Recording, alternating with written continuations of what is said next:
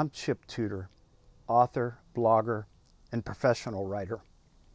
I'm also a graduate of Southwestern Baptist Theological Seminary in Fort Worth, Texas, and I have a graduate degree in religious education and over 25 years of church pastoral ministry experience. My last several years on church staff, I served as the pastor of small groups. Now for me, discipleship is an important part of small group ministry.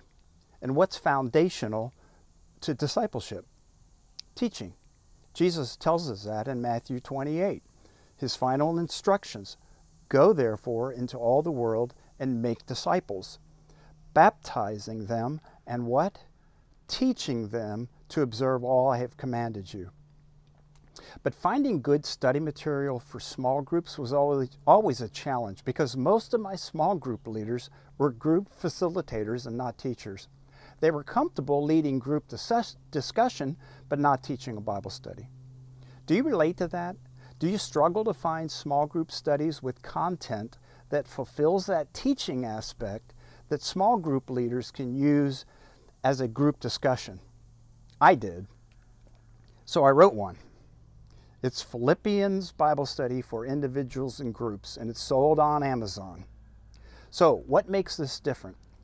And the answer is the teaching component is built into it. In other words, I wrote this like I'm teaching an exegetical Bible study. I write with a conversational tone of voice. I go through the entire book, taking a few verses at a time. I look at the Greek words. I provide historical context. I give background information about the Apostle Paul and what's going on in the Philippian church. And I ask reflective application questions.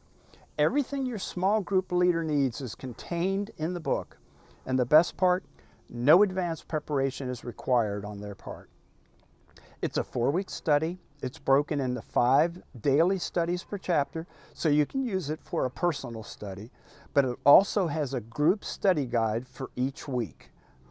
Ideally, every small group member studies on their own throughout the week, and then you all come together once a week for a group study. I recommend that each person keeps a daily journal.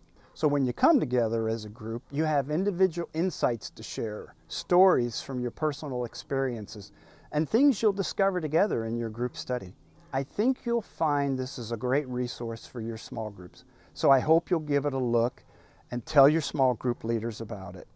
If you have any questions, you can contact me through my website, chiptudor.com. And while you're there, please check out my blog. I publish it weekly on a variety of topics that are all written from a Christian worldview. Thanks for your time. I appreciate your consideration.